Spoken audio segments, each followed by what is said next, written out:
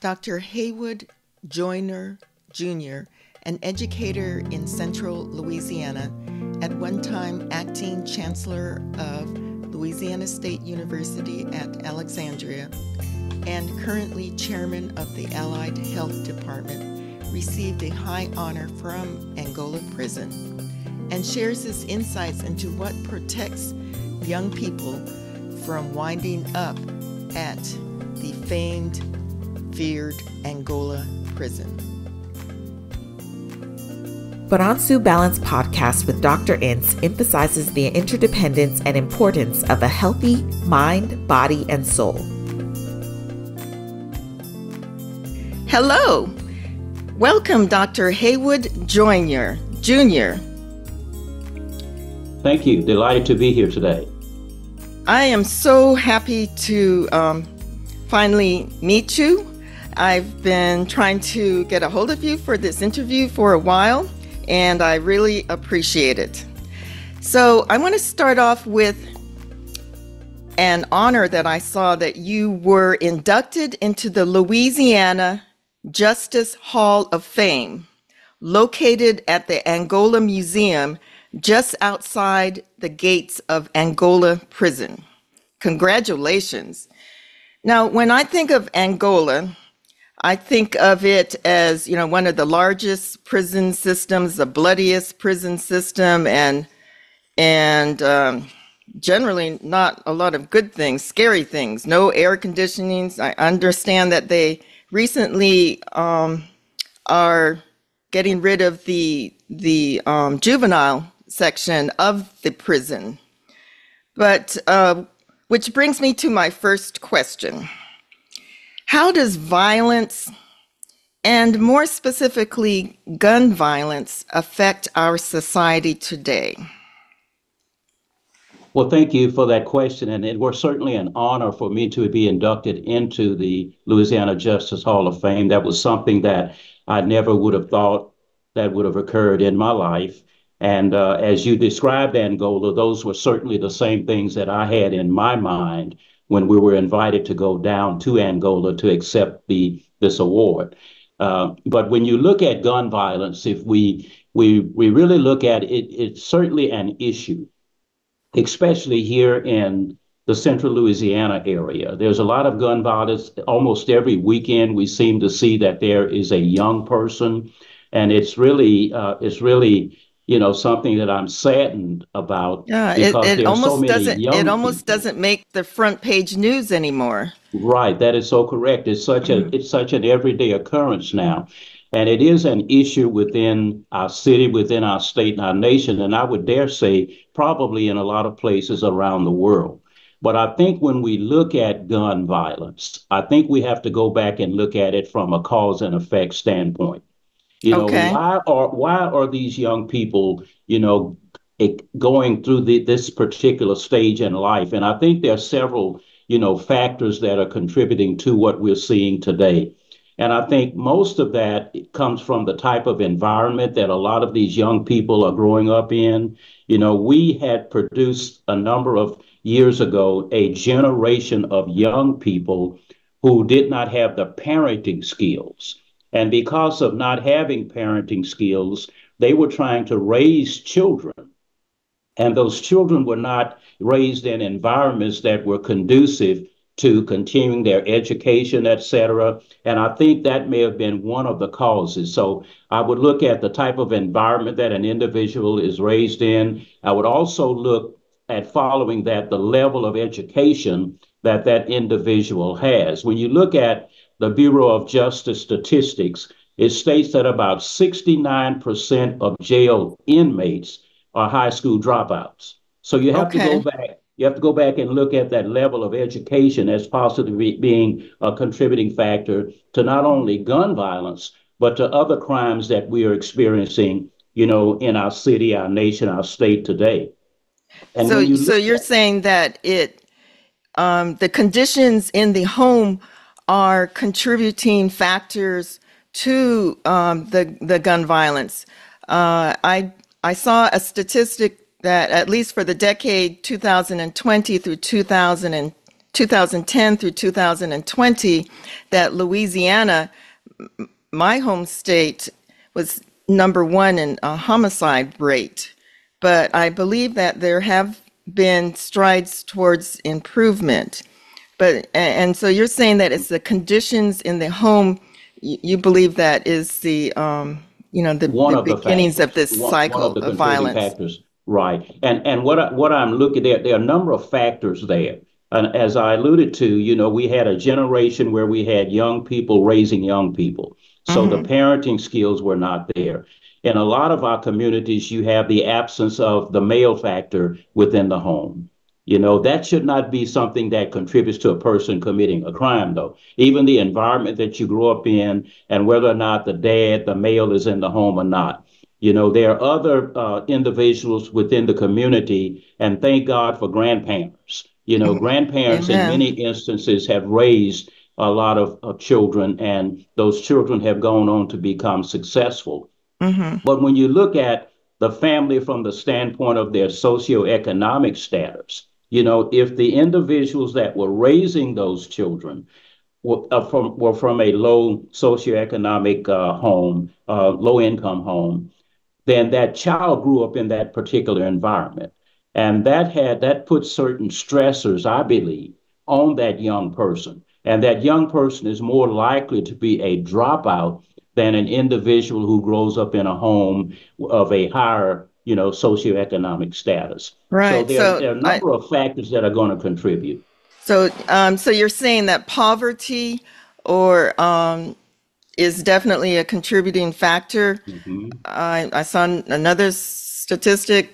At one point, Louisiana was 49th in a rate of poverty in the United States. The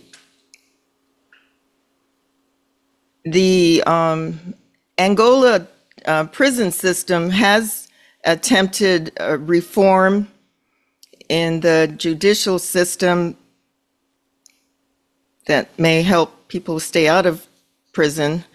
But Yeah, I would agree, but when you look at the environment, you look at the level of education, and if I could introduce one other factor that I believe is a contributor, if mhm, you look at the involvement of that young individual, within community activities, within school activities, within, activities within their church, etc. I knew that when I was growing up, my mom was a lunchroom manager. My dad was a school bus driver, and he had an okay. upholstery shop on the side, but Mhm. when I look at that, they had an interest in us completing our education. And that was a major factor. And they made sure that we were also involved in activities within our communities. And I don't think we see a lot of that from the standpoint of young people being able to get involved in community organizations where they work closely with other young people, and they don't have that opportunity to, my grandmom would say, an idle mind is a devil's workshop. The busier you can keep a young person, I think the more likely you are to keep them out of trouble. So when I was growing up, and I'm thankful that I was a Boy Scout, Okay. okay, and So that was one of the contributing factors that I think helped me. mhm, I also was involved in summer league baseball, okay. programs like that. Mhm, So I stayed busy in the summer. So I, mhm, I grew up in a small community, and there were opportunities certainly within that community for me to get in trouble. But I was mhm. kept busy. At home, I was kept busy. I had to cut the yard. I was mow the yard, those things. Yeah, I was involved in community activities. So I think in addition to the environment that you grow up in, the level of education, the level of involvement of the young person within activities within their community, within their church, involvement with other family members. I think those are factors also.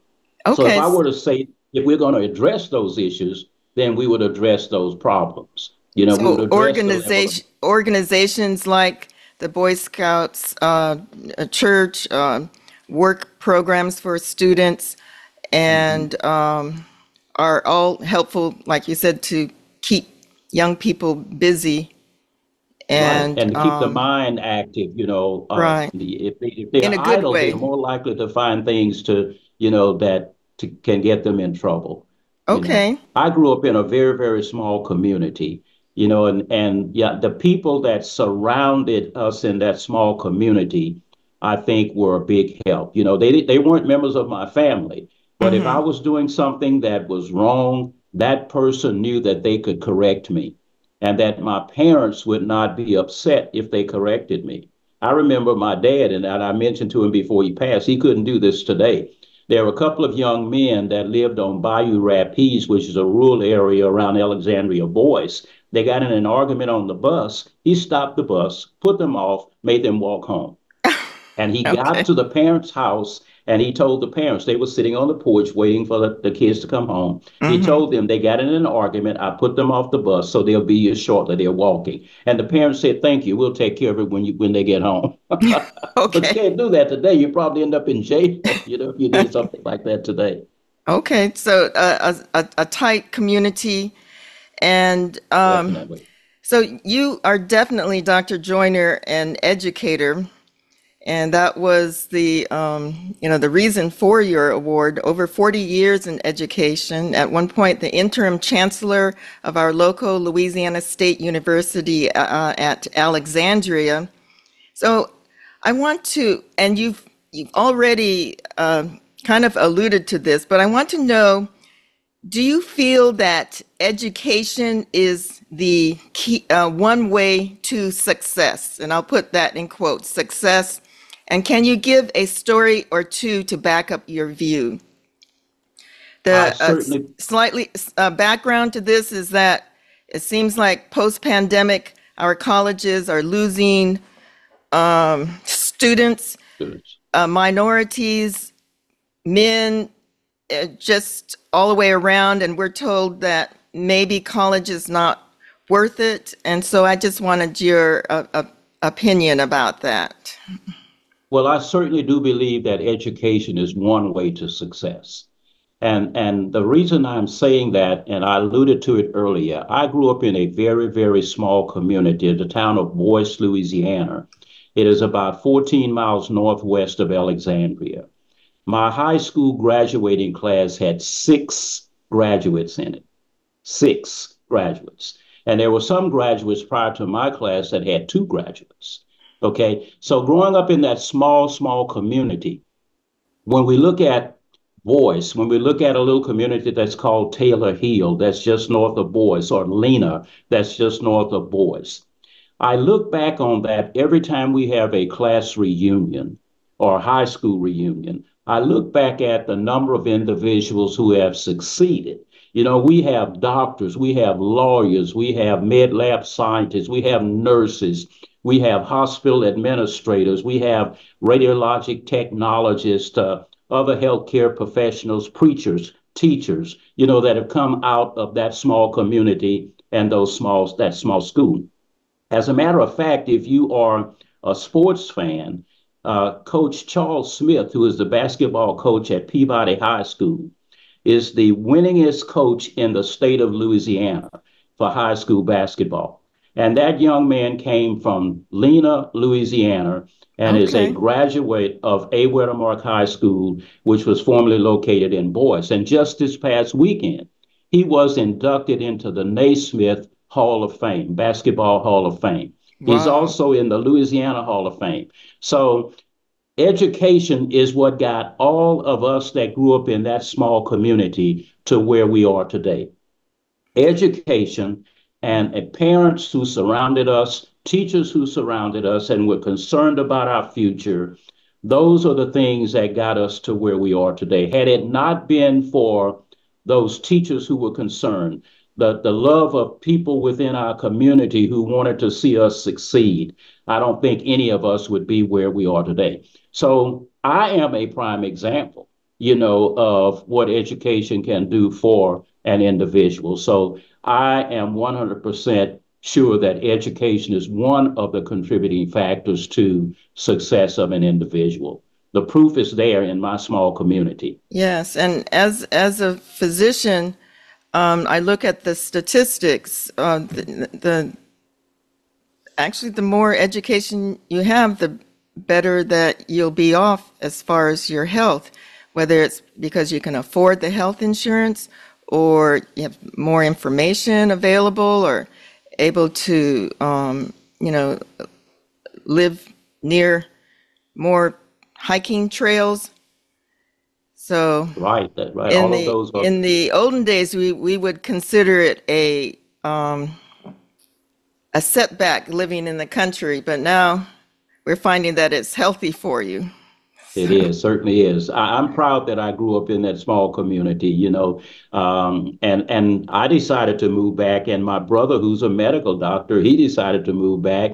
My sister, who was a medical laboratory scientist, she decided to move back. But none of our children or grandchildren decided to move back to that small community, But Hmm. we are thankful for the having had the opportunity to grow up in a close-knit community like that. And Okay. if you, in that same community now, if you look at the individuals who did not have or did not take advantage of Mm-hmm. the education within that community, we can go back and look at a number of those individuals who did get in trouble, who did end up in jail, who did end up even at Angola, but they did not grow up in the same Mm-hmm. type of environment that people my age grew up in. But I am committed to the young people of our area. One of the things that I hope to do as I go into retirement is to give back to the community by working with the young people within our community to afford them opportunities that I had, to let them know that I'm someone who cares about their future, and whatever I can do in order to help them get to where they want to be in life, that's what I want to dedicate the rest of my life to do. That's absolutely beautiful, Dr. Joyner. So one of my podcasts was entitled "Where Have the College Men Gone?" Again, in your role as chairman of the Allied Health Department at currently, that's your current title at LSUA. Correct. I read somewhere that you have specifically reached out to young men, and tell me a little bit about your efforts and why you think it's important. When we look at all of our allied health programs that are offered at LSUA, and we have a large number of them, we have nursing, we have medical laboratory science, we have healthcare administration, medical imaging, all of these different programs, they are all female dominated. So Mm. one of our goals here at LSUA, and I can also bring in Central Louisiana Technical Community College, one of the goals of these institutions is to try and attract more men into the health professions. And there are a number of ways that we do that. Both the community college and LSUA are recipients of Carl Perkins funds. And one of the goals of the Perkins grant is to attract more men into the programs that are Carl Perkins eligible. So we have formed an organization here on the campus of LSUA that is designed to bring young men on our campus into meetings periodically to talk about professions that are open to men if they choose to go that particular route. For many years, men thought that nursing was a profession for women.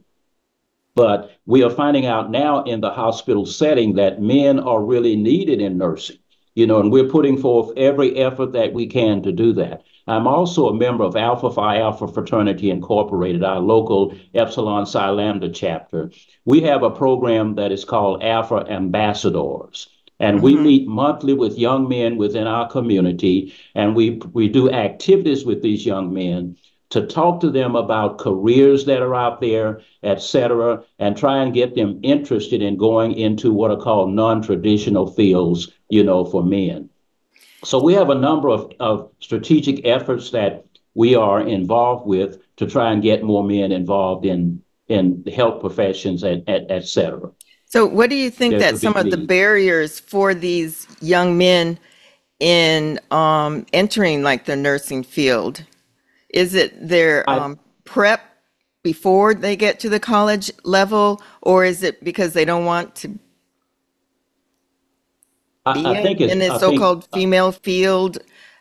To I me, think it's both. money Mhm. Go is ahead. it should be an incentive. I shouldn't say should be. Many times is an incentive, and the nursing field is a pretty stable way of making a decent living. So, what are the obstacles? I think the obstacles that we as men put in place are, things that we put there ourselves. The first thing was that nursing is a female profession. I don't want to be a nurse. That's what females do. So that was one of the main barriers. But Oh, I think now, okay. I think men are seeing that it's a stable profession. There is a need, for men, and we found out that most of our male graduates want to work in the emergency room. They want to be an Huh. ER nurse, and that's fine. There are positions all over the hospital for them. But when it comes to financial barriers, that was at one time a barrier. But here at LSUA, we have through the Rapides Foundation now scholarships that are available to anyone who's interested in going into the field of nursing. We have Okay. another program here that we are trying to attract men into, and it's long-term care administration. That's a field that is wide open. But with COVID, nursing homes got kind of a bad rap. So we're having difficulty now attracting males and females into that Mhm. particular career choice. But I think a lot of the preparation for it, sometimes men don't take the appropriate courses in college if they want to go one of the health professions routes. So we have advisors now, professional advisors that are working with the students when they come in as freshmen to let them know these are the courses that you need if you want to go into one of these fields. We have dual enrollment courses that we're offering in the high schools. We have an introduction to the healthcare system where we talk with the young men and the young women in the high school classes. These are professions that are open to you. To the men, these are predominantly female, but there are openings here now for males in these professions. And there's certainly things that you want to consider. And the salaries are very good. So it's a very good way for a man to support his family. Right. And it's not just nursing, but med tech. Right. All the health professions, basically. Yeah, Right. all of them. Okay. So, Dr. Joyner, you are known for giving back to your community. Do you have any last words of advice for our younger listeners? The importance of being involved in your community, or I would say that to the young people who may be listening today, that service is the ultimate calling in life. It's not all about what you gain in life, but it's about what you give back. One of my favorite sayings, and I'll quote it for you: if I can help somebody as I pass along, if I can cheer somebody with a word or song, if I can show somebody that he's traveling wrong, then my living will not be in vain. And I live by that on a daily basis. It's not what I get every day, but it's what I can do to give back. And that's one of the reasons I chose healthcare as a profession, because it's a serving profession. And I was fortunate enough to get into education, which is another profession where I can give back, where I can serve. So I would admonish young people to look for opportunities to be of service to your community, to your church, to your family. Look for opportunities to give back, because the world that will exist tomorrow depends upon this young generation does today, because they are, the world of tomorrow. And I'm hoping that we can get them involved enough so that we can do away with all of the violence, the gun violence, et cetera, that we started off initially with, that we can do away with all of those things, and we can make the world a better place for all of us to live, to work, to play, and to thrive. I'm absolutely. sold on helping people, on helping others. I heard that someone says we want our children not to just survive, but to thrive. To thrive. That's so true. So true. Okay, so I understand that you are a singer as well. Sometimes I say I make a joyful noise. I don't know about the singing part. But I did have an opportunity when I was a student at Grambling to sing with a group called the Newtones. And we had Okay. a record that was published back in that day called skate Philly dog. There were two dances there, one called the skate, one called the Philly dog. Of course, I can't do either of those now, but I enjoyed my time. I was also a member of the Grambling Concert Choir. In fact, I served as president of the Grambling Concert Choir. So Can I you like can you music. can you take us out with just one line? Just one line of if I can help someone along the way? Sure. You want to do that now? Yes. You ready? Okay. If I can help somebody as I pass along, if I can cheer somebody with a word, a song, if I can show somebody that he's traveling wrong, then my living shall not be in Thank vain. you so much. Thank Oh, you. wow. You have Thank made my you. day on this special day. Really appreciate you. Until we meet again, if I can Thank help you. I've enjoyed someone the opportunity. along the way. Thank you. I love Dr. Joiner's story. From rural Louisiana to academic leader and professor, and back to his hometown that nurtured his upbringing. Dr. Joiner's advice to prevent pipeline to Angola prison or worse is number 1, family support. Number 2, community and church support through organized activities for young people. Number 3, education. He lives by his motto, if I can help someone along the way. This is Dr. Christine Ince wishing you a balanced mind, body, and soul.